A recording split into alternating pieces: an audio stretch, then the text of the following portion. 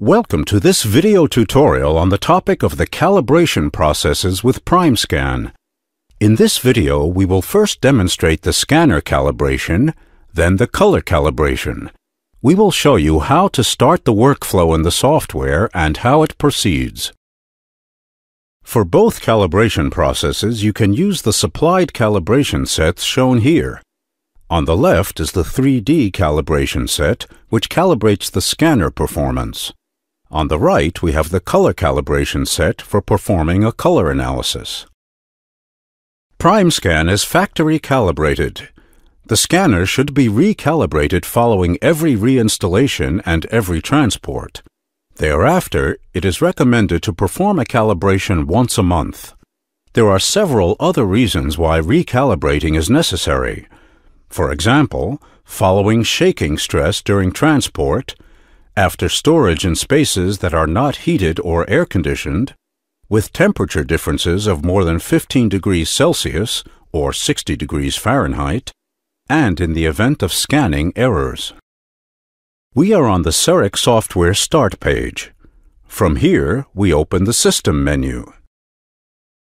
We click on Configuration, Devices, and select our Primescan. When the sub-menu is displayed, you can select the Calibrate option from the Step menu. The scanner then automatically initiates a 30-second warm-up. After the warm-up is complete, an image showing how to attach the calibration tube appears. Alternatively, the positioning shown to the right can be applied. First, ensure that the external calibration set screw is fully screwed in with a clockwise motion until it gently locks into place.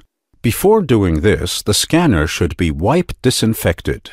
Remove the protective cap, assemble the tube as shown, and hold the scanner and calibration set using one hand, ensuring there is no change in the position of the set throughout the entire process. The preview window now shows the calibration pattern, and we click OK.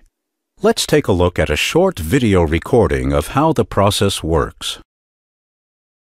Software automatically prompts you to turn the screw counterclockwise until you reach the next latching point.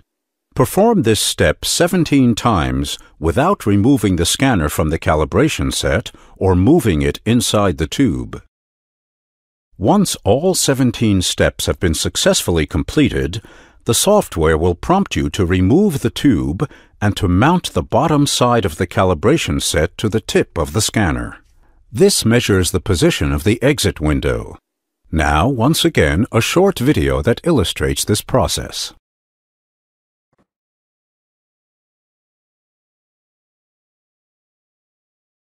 The measuring only takes a few seconds. Once the scanner stops scanning, the calibration set can be removed.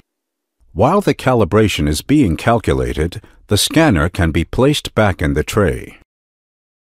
The calibration data is then recorded to the scanner, and we confirm with OK.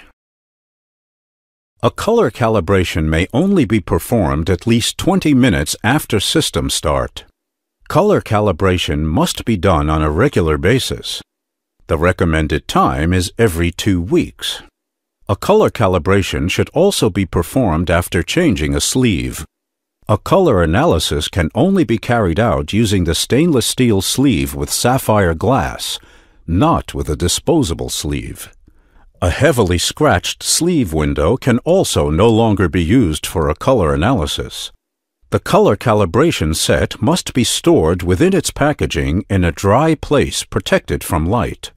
The scanner must be wipe disinfected prior to the color calibration, as the color calibration set itself may not be disinfected. If dust accumulates on the inside of the color calibration set, gently remove it using compressed air. Note that the color calibration set may only be used for a maximum of 2 years. The expiration date can be found on the bottom of its container.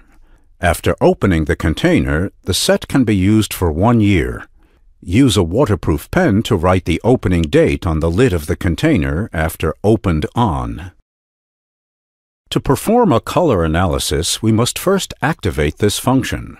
We go back to the System menu under Configuration, into the sub-menu Devices, select Primescan, and then place a check mark at Shade Detection.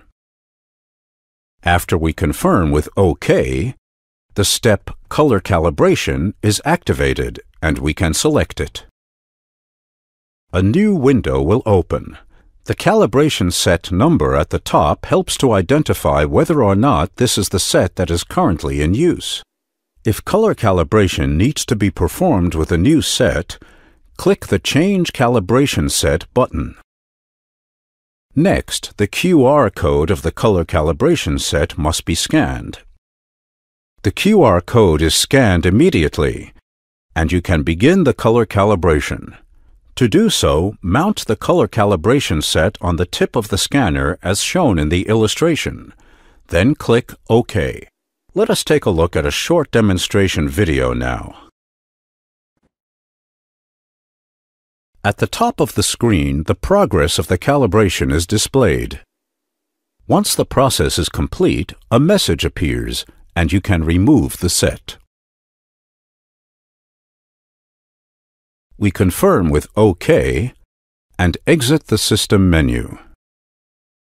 Thank you very much for your attention. We would like to wish you every success when working with CEREC.